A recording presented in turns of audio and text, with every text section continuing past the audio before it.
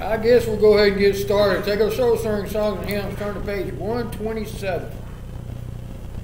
27. 'Tis so sweet to trust in Jesus. We're going to sing 1, 2, and 4. 'Tis so sweet to trust in Jesus, just to take Him at His word, just to rest upon His promise, just to know thus saith the Lord. Jesus, Jesus, how I trust Him, how I proved Him o'er and o'er. Jesus, Jesus, precious Jesus, oh, for grace to trust Him more.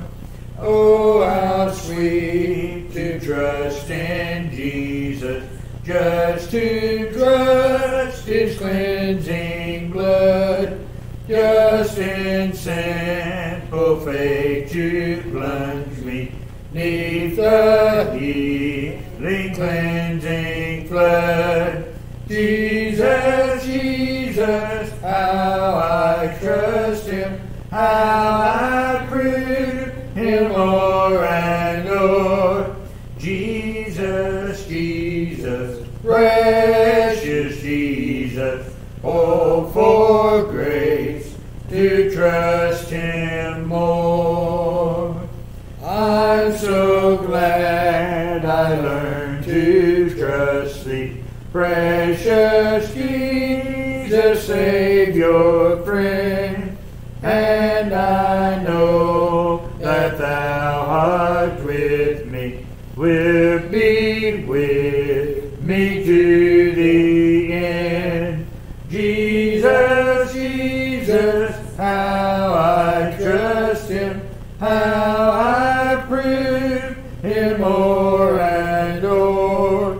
Jesus, Jesus, precious Jesus, oh, for grace to trust Him more. Amen. Miss Sandra, will you lead us tonight, please?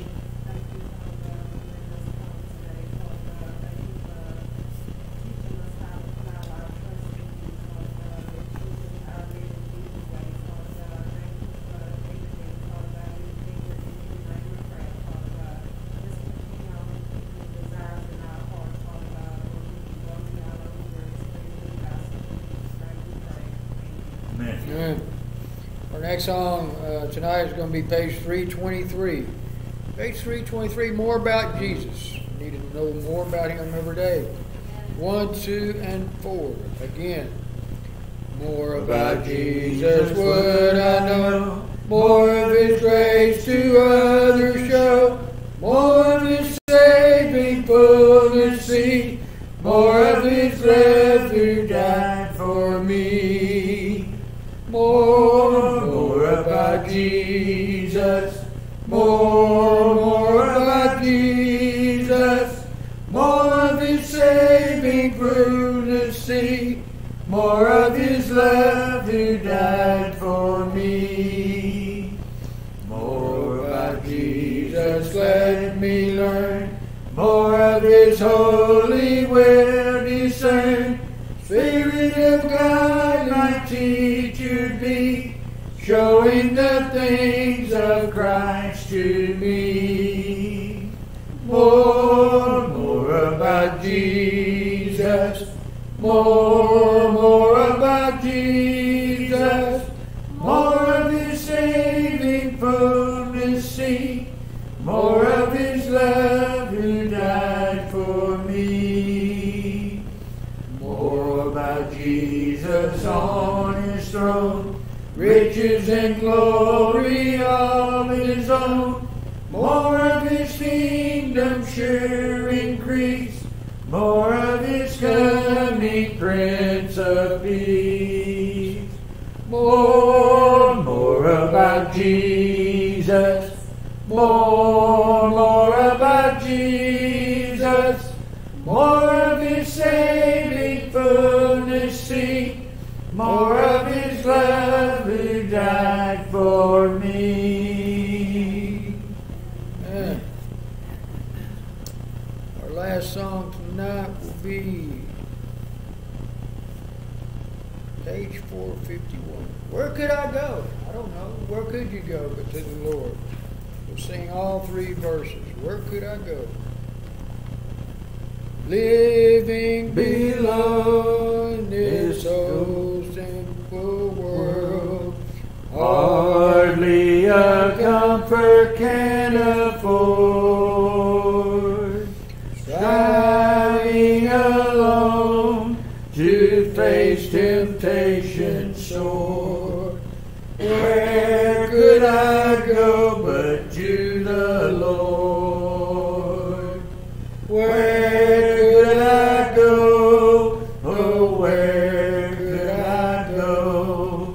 Seeking a refuge for my soul, needing a friend to help me in the end. Where could I go but to the Lord? Neighbors are kind, I love them everyone. We get along in sweet accord. But when my soul needs manna from above, where could I go but to the Lord? Where could I go? Oh, where could I go? Seeking a refuge for my soul, needing a friend to help me in the end. Where could I go but to the Lord? Life here is grand, with friends I love so dear. Comfort I get from God's own word. Yet when I face the chilling hand of death, where could I go but to the Lord? Where could I go? Oh, where could I go? Seeking a refuge for my soul, needing a friend to help me in the end. Where could I go but to the Lord? Amen. Amen. Brother Wayne, it is all yours. And Hosea.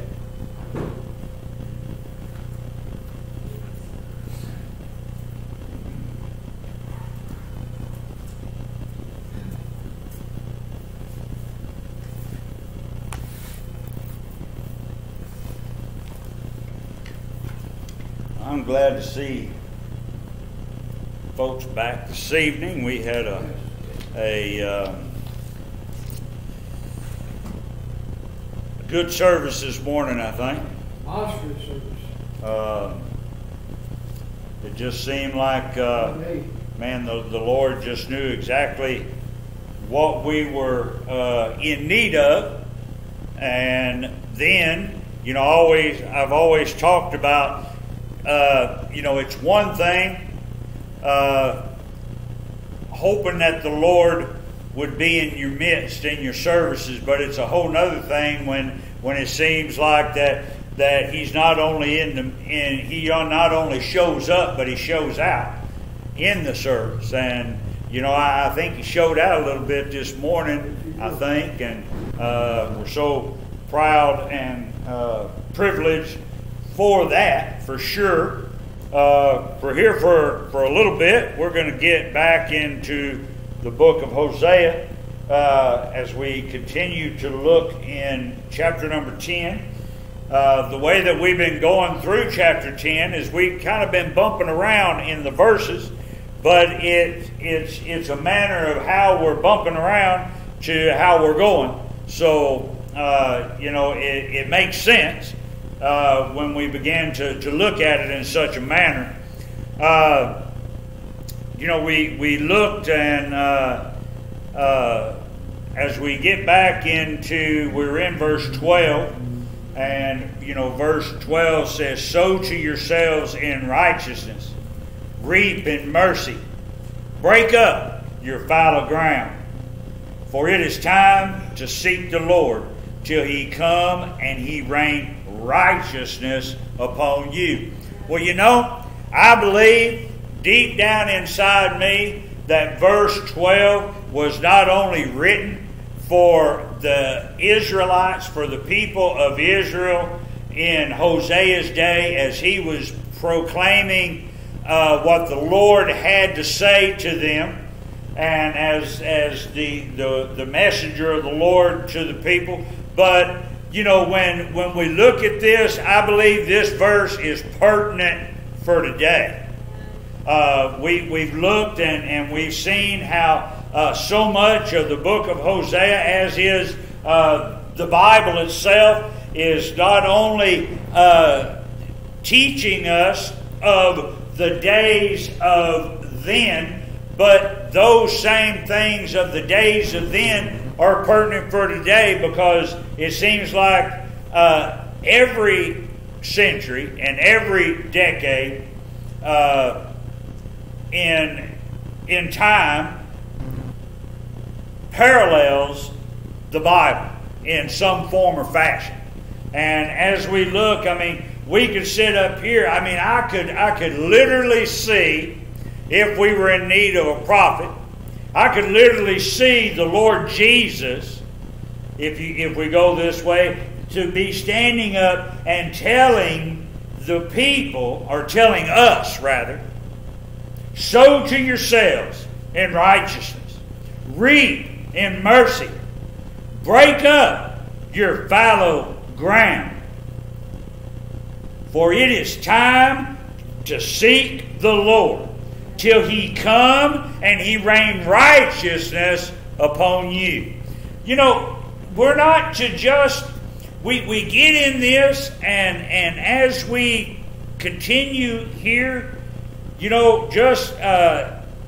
look at the word there, and it says, "Break up your fallow ground, for it is time to seek the Lord till He come." Till He come and rain righteousness upon you. Are we to do it today and then sit up and say, "Well, that's good enough"?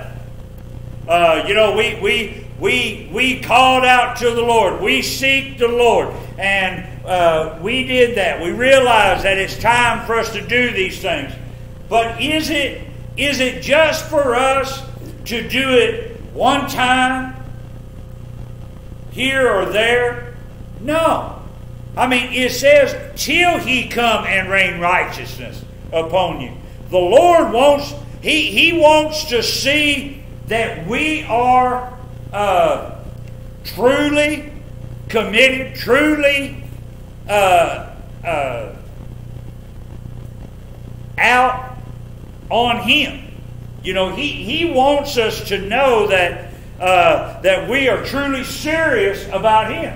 And I do believe that when the Lord tends and He realizes and He knows that we are serious about Him, He'll get serious about us. At other times, I can't see the Lord getting serious about us when a person isn't serious about the Lord. Now, sure, He'll call them and He'll seek them, and He may even seek them out. But He's not going to force them to accept Him or to call upon Him to be their Lord and Savior. That's up to the individual. But boy, the Lord, when He gets serious about a person or a thing or people, there's nothing that can stop him. We talked about this morning. I think I made a comment this morning. Sometimes when you get going, you don't really know what you say. But, I think I made a comment this morning that there is not a power on this earth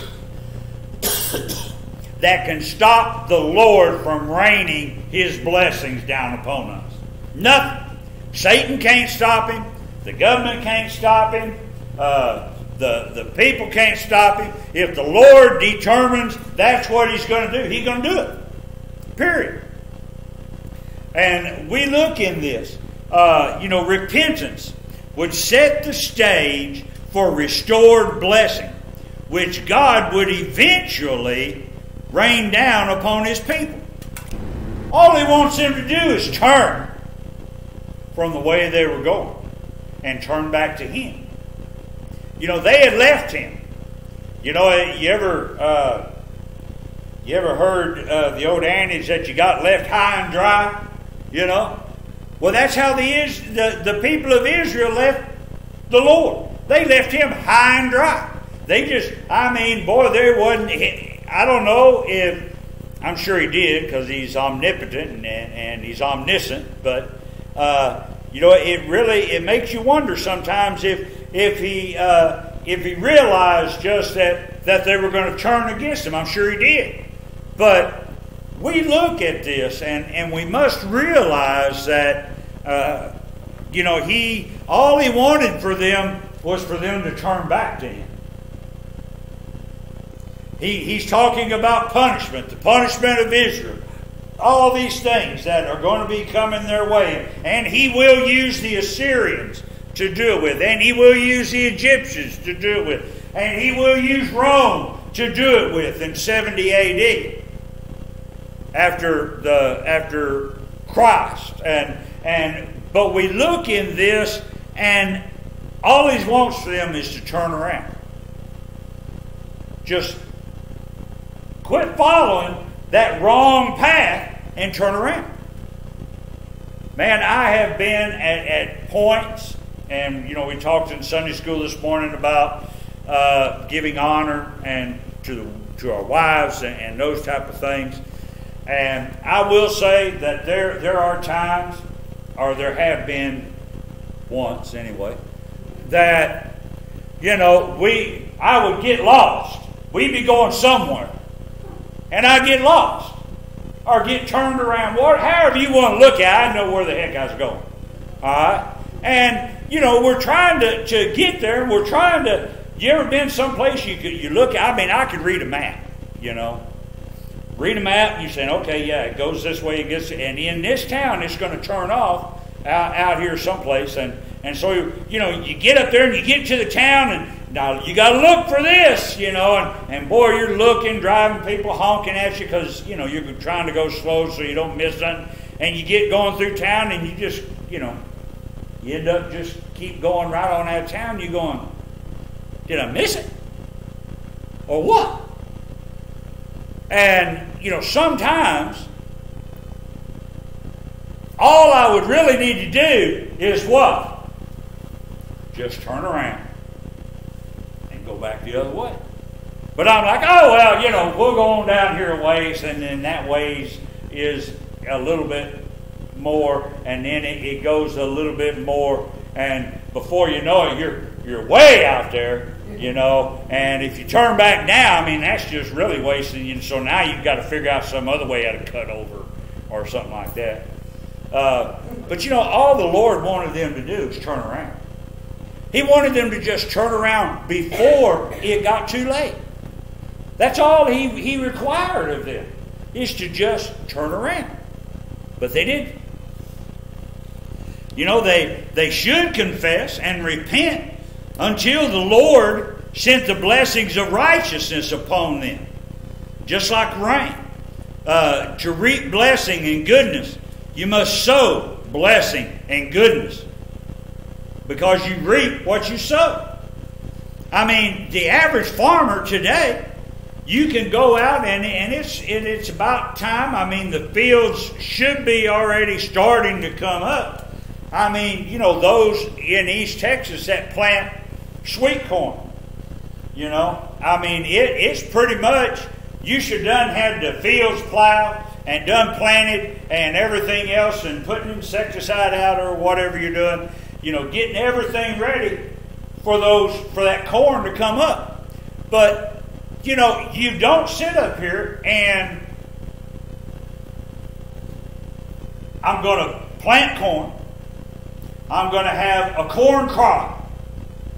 All right, you make your plans. You say, okay, so you keep checking the market, you know, see what it's bringing and all this stuff. You know, whether it's corn fit for man to eat or whether it ends up being feed corn. And so you're sitting up here and you do all this stuff, and then all of a sudden when the crop come up, you got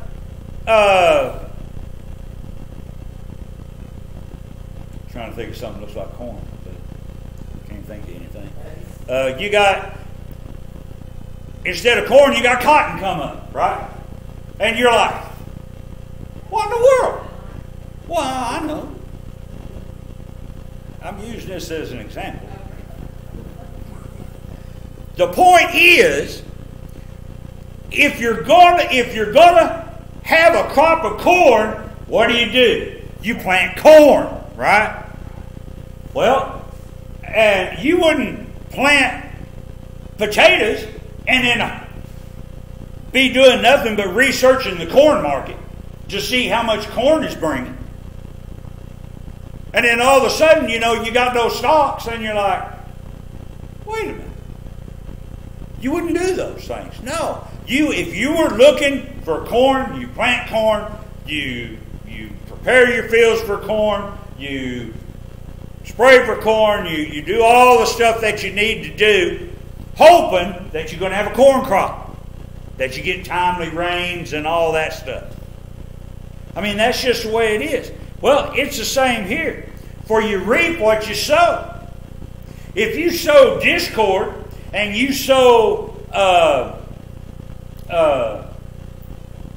where you turned your back on the Lord and you started following foreign peoples and idol gods and all this other stuff, well, that's what you're going to reap.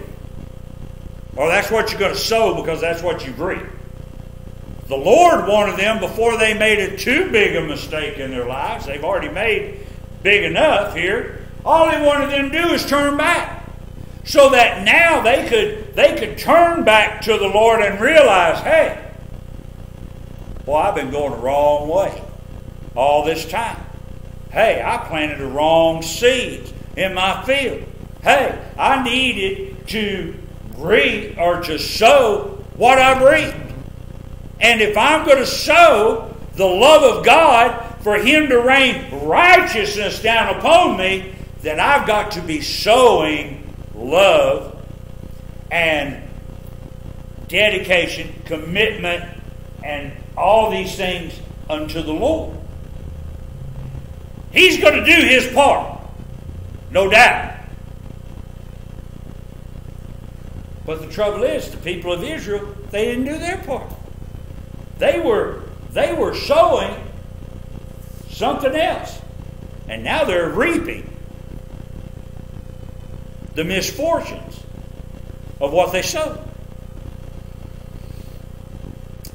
Just as plowing is hard work, so it would be hard for the people to change their lifestyle. But they must do so. You know, only by searching for the Lord and His righteousness would they be delivered from the coming punishment. Now, He's been trying to tell them why He's punishing them, why punishment is going to come, how come He's treating them this way and things.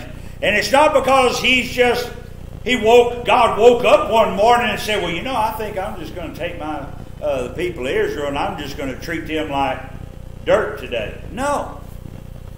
It's because of what they were reaping or what they were sowing. They were sowing discord. They were sowing idol worship. They were sowing all of these things that went against God.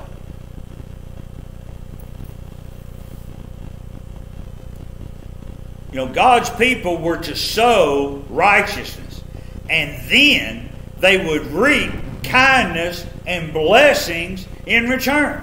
Hosea said, "Sow to yourselves in righteousness, reap in mercy, break up your fallow ground, for it is time to seek the Lord till He come and He rain righteousness upon you." The very first admonition is sowing righteousness. In order for them to have the Lord rain righteousness upon them, they needed to sow righteousness. And they did.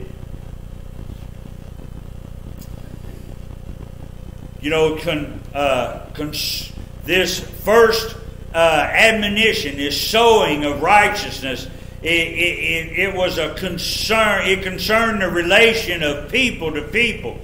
And the second, it says, "Sow to yourselves in righteousness, reap in mercy."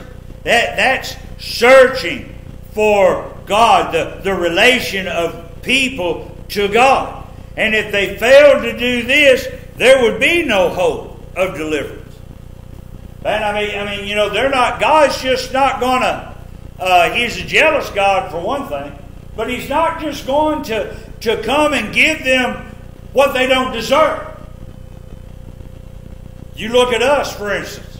We take for what Jesus did on the cross at Calvary, and by what He did on Calvary, now we're not reaping what we deserve, which is death. We come unto spiritual death. A person comes unto spiritual death because that's what they sow, is spiritual death. And one way, one day or another, they're going to reap it, unless they turn back and turn unto the Lord. If we don't cultivate our heart and break up our fallow ground, Satan will cultivate it for you.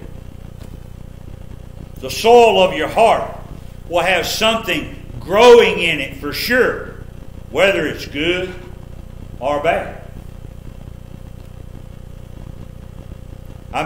What grows in your heart is going to be of God or not. There's not no in-betweens in there. It's either of Him or it isn't. And that's the way if the soil of our heart, it's either going to grow good or bad.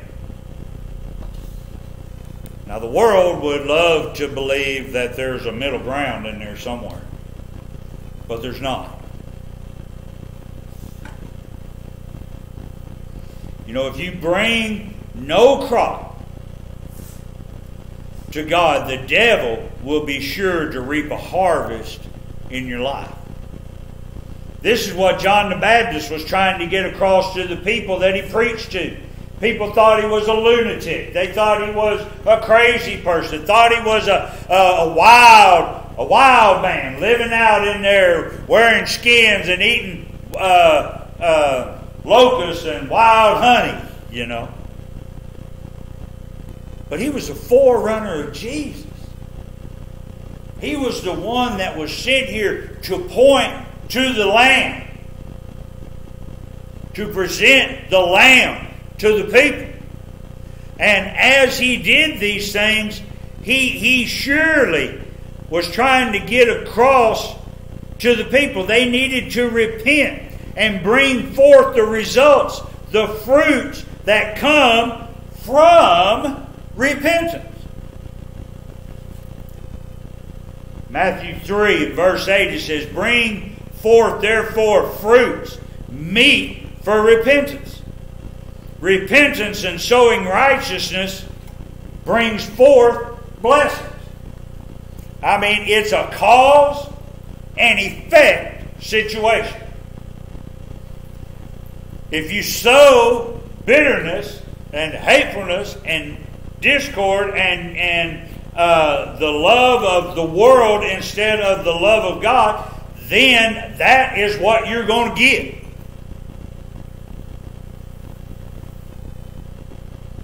But if you'll sow repentance and faith and seek God's mercy and His forgiveness, then you'll reap the very blessings of righteousness in your life and in eternity. Proverbs 11:18 says, "The wicked worketh a deceitful work, but to him that soweth righteousness shall be a sure reward." Ecclesiastes 11, verse 1. "Cast thy bread upon the waters, for thou shalt find it after many days." What about 2 Corinthians 9, verse 6? "But this I say, he that soweth sparingly shall reap also sparingly, but he which soweth bountifully shall reap bountifully." You can plant, you can prepare a whole field, till it up, furrow it out, and plant 2 rows of corn right down the middle of the field. And you should expect that you're going to have 2 rows of corn when harvest comes. You should not expect, because you've planted 2 rows right down the middle of the field, that you're going to have a whole field of corn. It don't work that way. You know? So that you reap is what you're going to sow for sure. If you sow it bountifully, you're going to reap bountifully. If we sow a little bit for the Lord, then we're going to reap a little bit for the Lord. But if we sow a lot for the Lord, our words, our actions, the things we do and all that, then we're going to reap bountifully for the Lord. That's the kind of God we serve. Psalm 33, verse 12. "Blessed is the nation whose God is the Lord, and the people whom He hath chosen for His own inheritance." Now, you know, there are people, I mean, we talk about being a chosen people, being a peculiar people, Christians, you know. But we have to realize that as we do these things, not everybody is going to inherit. Because not everybody has turned their heart to the Lord.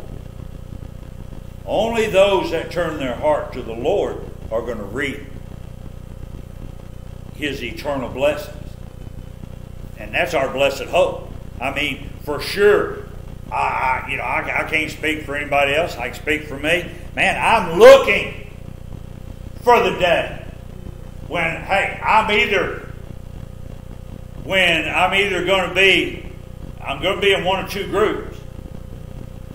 For sure. You know, so I mean, that kind of narrows it down a little bit. I'm going to be in the group where the dead in Christ shall rise first, or the ones that are alive are going to follow after. Now, I'm going to be in one of them 2 groups. And I'm positive about that. I'm going to be in one of them.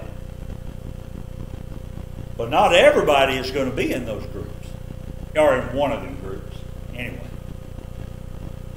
There are going to be those that were given opportunities.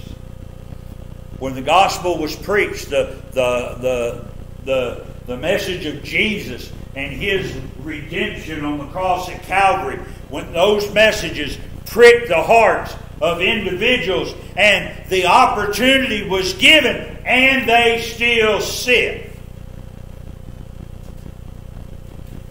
Never responded. I got plenty of time. No. We don't have plenty of time because none of us know how much time we got.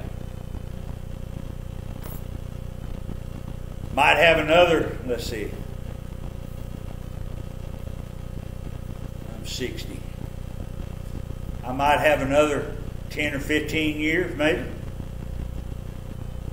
And I might not. I might have another 40 years. Lord. And I hope not. I'd rather go early than late, let me tell you. Because that just puts me here longer, you know. But as long as we're doing the Lord's work, that's what matters, ain't it? I mean, we can turn around and just do it. Now, I ain't asking nobody to hurry me along anywhere. You know? That's like people, they'll turn around and they'll say, well, you know, I lost my train of thought now. Old age.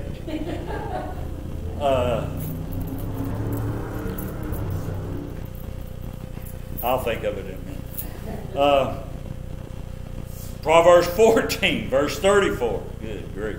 Righteousness exalteth a nation.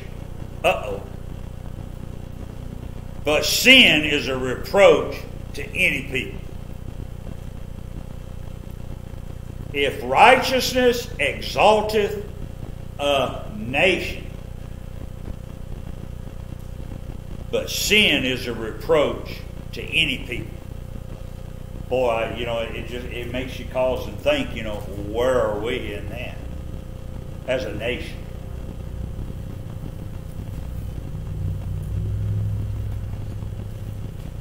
But you know, these folks, they turn around, they had to deal with the consequences of hard-heartedness. Go up to verse 2. It says, their heart is divided. Now shall they be found faulty. He shall break down their altars. He shall spell their images. You know, the very conviction of guilt and crashing destruction of perhaps their dreams or their hopes.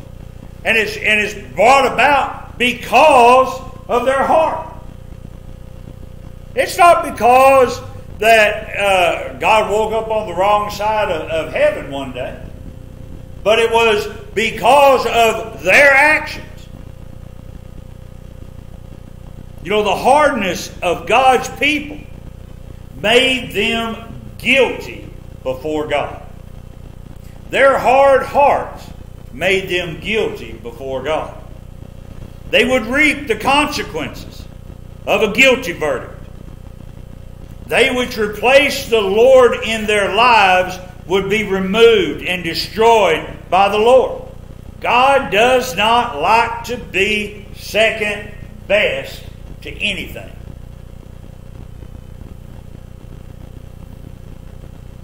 If His own people began to place more importance on things other than Him, He will remove those things.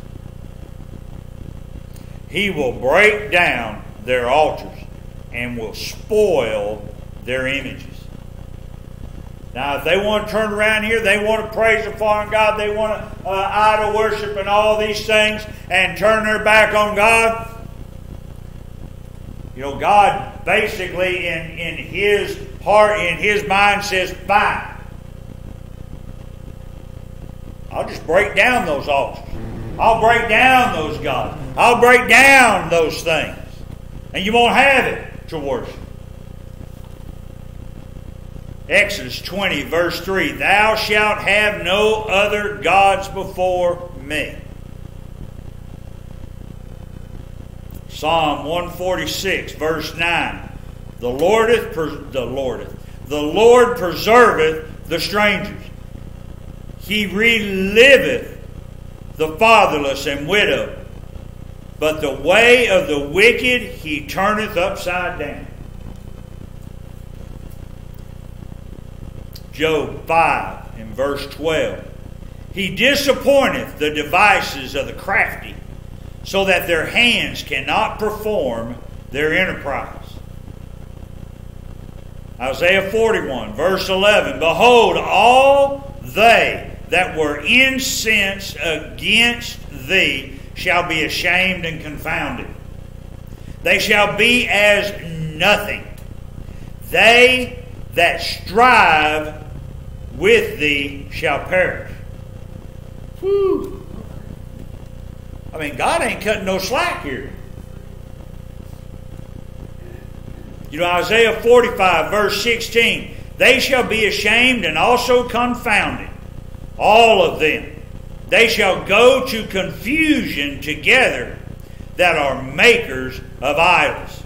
You know, when God comes in, He's going to put that conviction of guilt, and He'll bring utter destruction to those things that people have placed before Him. But you know, there are still those folks. We find the people of Israel right here as a nation now. They've seen God do these things, and yet they still turn their backs on Him. It's hard to imagine. It's hard to imagine a nation that has reaped God's blessings for so long, and yet it seems like have literally turned their backs upon Him. And that's what this nation has done. We find not only the conviction of guilt and the crashing destruction of dreams, but we find the conflict. Look at verse 4. It says, they have spoken words, swearing falsely and making a covenant. Thus judgment springeth up as hemlock in the furrows of the field. Go to verse 14. Therefore shall a tumult arise among thy people, and all thy fortresses shall be spoiled, as Shalman spoiled Beth Arbel in the day of battle. The mother was dashed into pieces upon her children. Man, when we look at these things, we learn the unconcerned cheating and deception of people lead to legal disputes. These disputes would sprout up like poisonous weeds in the furrows of a plowed field. You know, when the greed of people today, we look at it today, because we really don't know then, but we can look at it today, and these type of things have flooded our courtrooms with an abundance of trivial cases. You ever watch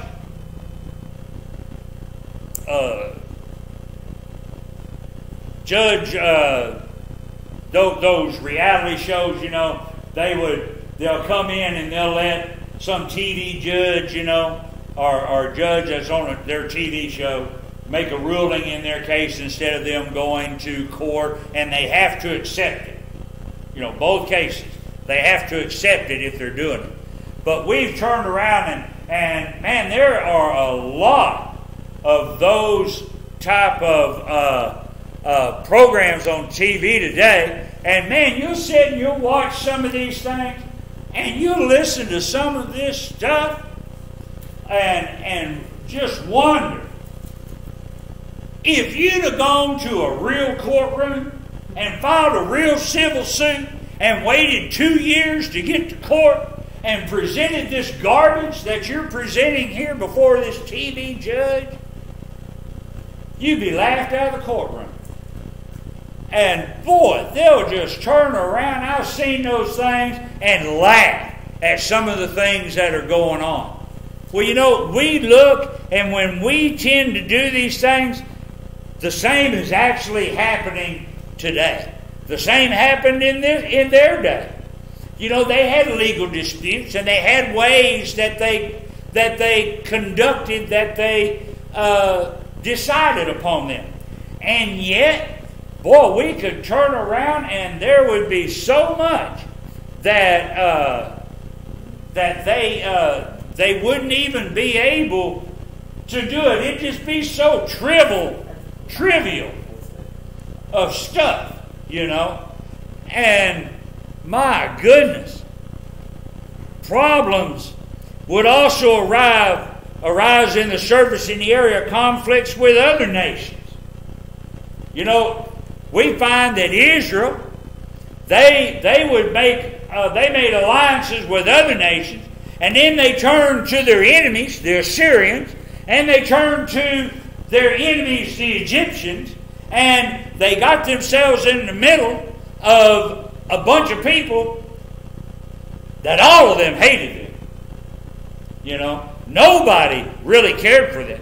The people they aligned themselves with, they could give a squat about what Israel did, but as long as Israel kept profiting and kept paying, and they got their part or whatever, they could care less. What happened to Israel? But God cared. And He's trying to get that point across to them. But they're not listening very well. You know, these problems with other nations, Shalman, it could refer to King Shalmaneser III, an Assyrian who conducted campaigns in the west in the 9th century BC. Another identification of Shalman is King Shalmanu, a Moabite ruler who was a contemporary of King Hosea of Israel, and whose name appears in a list of kings who paid tribute to the Assyrian king Tiglath-Pileser III. You know, a third possibility is the Assyrian king Shalmaneser the fifth, who prepared the way for Israel's captivity by invading the land. Here in the verses, Beth Arbel could refer to the town of Arbela, about 18 miles southwest of the Sea of Galilee, or to Mount Arbel, 2 miles west of the Sea of Galilee. Any case, I mean, it really doesn't matter what it was referring to, but the battle had been a bloody one. And the Israelites in Hosea's day remembered vividly. The enemy had slaughtered mothers and their children without mercy. They cut the mothers to pieces and would slaughter the children. One of the causes of a hard heart and conflict all stems from one thing: pride. They were prideful people. The nation of Israel was a prideful people, and they didn't realize that pride leads to conflict and division with others. Proverbs 13:10 says, "Only by pride cometh contention, but with the well advised is wisdom." Proverbs 22, verse 10. "Cast out the scorner, the contention shall go out. Yea, strife and reproach shall cease." You know, if a nation will humble itself before God, and if that nation will get right with the Lord, God will bless the nation and give it peace and prosperity. We've had that as a nation for a long time. But slowly but surely, we're drifting away from those things of God as a nation now, and accepting the idol gods of the world.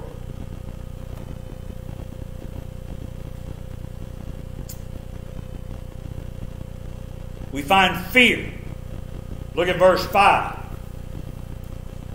It says, the inhabitants of Samaria shall fear because of the calves of Bethaven, for the people thereof shall mourn over it, and the priests thereof that rejoiced on it, for the glory thereof, because it is departed from it. And it shall be also carried unto Assyria for a present to King Jareb. I mean, we look, and as we do, and we realize this term, the calves of Bethaven, it denotes the wickedness and the helplessness of these idols. The word for calves is in the feminine gender, in order to express contempt for those idols which Jeroboam set up. So we find that the Hebrews, they ignored the existence of female divinities. Their names for the Lord are all masculine names. The feminine form may also imply their weakness in strength. Being so far from their idols and being unable to help them, these stubborn and rebellious people would be anxious, worried, or troubled for their idols.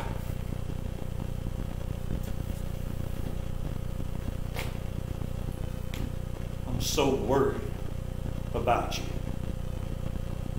How dumb is that? If this is their idol, man-made at that. All idols are man-made. Can you imagine sitting up here worrying about a man-made idol that, by all reasons, you could just make another? If it failed, you got worried about it, perhaps it got defeated, it turned out, it didn't do anything for you. Okay, you're gone. Well, let's make another. And they put it up, and they put it before the Lord God of Israel. God says, shame on you. Shame on you. Shame on you. Why do you not understand? They feared that they would be taken from them. Instead of feeling safe under the protection of a golden god made by hand, the people would tremble for the safety of the gods themselves. How dumb is that? If it was a real God, why would I have to tremble for the God? If the God is so powerful, if the God is supreme, if the God is what He says He is, why would I tremble for Him? Why should I tremble for Him? God's trying to tell them, when He talks to them about these calves of Bethaven, He's telling them, why are you trembling for your man-made idol gods? If they're so powerful, if they're so big, they're so mighty, they ought to take care of it. Just like I can. If you go into battle under their name, they ought to be able, if it's what that God actually wanted you to do, He should provide you with a victory. Just like I did for Joshua.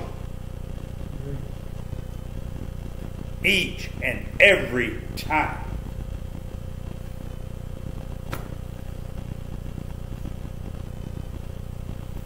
In the fear of the Lord is strong confidence. But the men of Israel feared not the Lord. That was the problem. And their punishment was to fear because of the calves, of their idol gods, of those other things. They were more focused upon their idols than upon their sin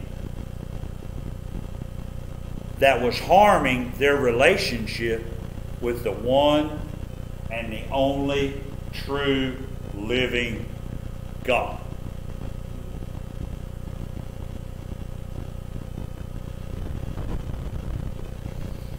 They were so concerned with their idols, they just looked over their sin. Instead of conquering their sin and looking back to God.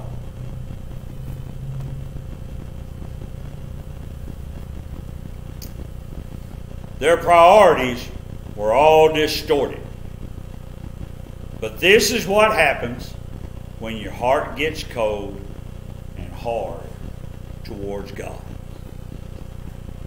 The change in name of the place of worship is an indication of what had taken place in their lives. The Bethel, the house of God, of the patriarch Jacob, was now turned into Bethaven, the house of vanity or wickedness. Bethaven had become a place of sin and corruption instead of a place of holiness and divine mercy and grace. The priests mentioned here have a particular name. They were called Kamarim, from Kamar, and it literally means to be black, and not by their ethnicity, but by what they wore, from the black garments in which they ministered. They were distinguished as ministers of a foreign cult. For Cohen is the usual word for a Hebrew priest, and his robe of office is said to have been white because they sought their happiness and serenity from their calf idols. They were insecure and fearful for their gods because they could be taken away from them. What would it be like if we stopped just for a moment and we stopped and we looked at the Lord Jesus and realized that He could be taken from us?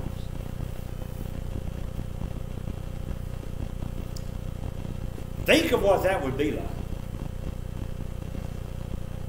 I mean, there's not a power on this earth that could do it. There's not a power in anything that could do that. But just for instance, what if He could be taken from us? See, that's the one thing that the Lord God of Israel had over these idol gods. These could be taken. People could come in, they take over, they come into the temple or wherever that their God was, and they could snatch it away from them. But there's not a power anywhere that can snatch our Lord from within our hearts unless we allow it to take place.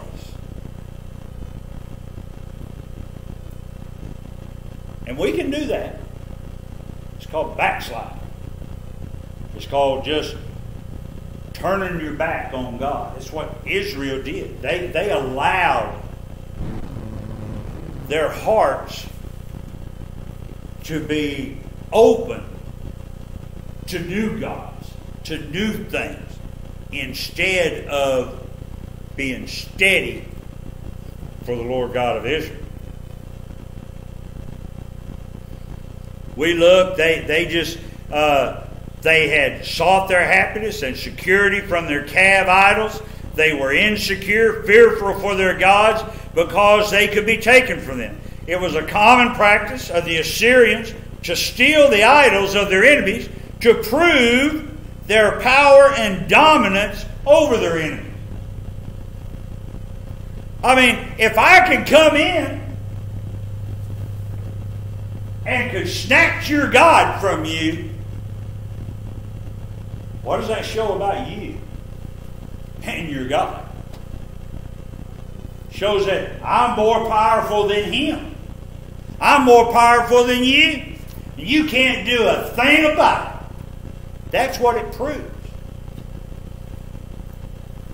I don't know why I keep picking them up and setting them back down. I'll just set them up here. You know, they were like trophies to the king of Assyria. You know, on my wall at home, I've got several antler mounts of deer that I've shot. I got one big taxidermist head of big buck that I shot. And I look, and you know, I look at them things, and I'm like, wow, you know, that's a trophy for me. It means an accomplishment. It gives me, I can look back and I can think about the hunt, and I can think about the shot, and I can think about all those things. And it's a trophy. You got the Super Bowl. You got the World Series. You got the Stanley Cup in hockey. I don't know what the basketball is. You know, I don't know what the basketball trophy is for whatever they win. Well, I know that part, but it's got to have some kind of name, you know. But anyway, you know, I look at these things and I'm like, well, you know, I just don't. Those are nothing but something that you look back and you say, on this day and this year and this given time, we were the best. And we were better than anybody else. That's what they would do, Assyria would do to nations. They would come in and they would just snatch their gods, mount them up on the wall, and then think back and say, wow, I remember that. And I remember when we went over there and we just snatched that God right out of their temple, and they just stood there. Man, we were so powerful that day. And that's the type of the thing that they would do. When their idols were stolen, Israel did mourn over her loss. And calf worship ended in Israel. The word mourn means to twist or to whirl oneself, and it is applied to any violent emotion, generally of joy, but also of anxiety and fear. The latter application is the meaning in this verse. They frantically trembled in fear for their gods, that there was coming somebody that was going to snatch it away. And then they would either be taken into bondage, or they weren't taken into bondage. They just have to work and pay tribute to the foreigners that snatched their God away. Instead, God would rather have had them to come back to Him knowing that nobody can snatch him out of our heart. Nobody can snatch him out of my spirit, out of my soul. They might kill me. They may take my home. They may take my money. They may take my donkey, sheep, cat, whatever it is. But they can't take my God out of my heart.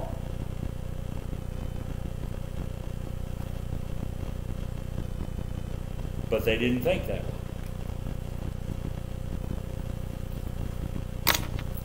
Instead, all they did was just think about how it was going to be, how it was going to happen. And yet, it was them that aligned themselves with these foreign peoples. It was them that aligned themselves under these foreign idol kings. It was them that aligned themselves even to the Assyrians that will eventually come and dominate them. It wasn't God. It was them. Their biggest fault was them and their pride. So anyway, if anybody missed this morning, I hope that they'll look at the morning service on YouTube there. We had a good service this morning, and it seemed like the Lord not only showed up but showed out, and boy, we're so thankful for that even. So if you happen to be watching out there, I hope that you'll look and you'll watch not only this, but you'll watch this morning's as well. And we're going to pick up next week where we left off this week in the morning, because we only got so far. I hope and pray that as we end out the month of April here this week, that we'll realize that time is just clicking by. And sooner or later, our day is going to come. So let's pray, and we'll be dismissed this evening. Lord, we do come thanking you, Lord, so much for your many blessings. Lord, we praise and we honor your holy name. Lord, I pray that you would help us not only as individuals and not only as a church, but Lord, also as a nation. Lord, that we would get our priorities in order and right. Lord, we lift up to you, Lord. And Lord, I pray that we'll open our hearts to you, Lord.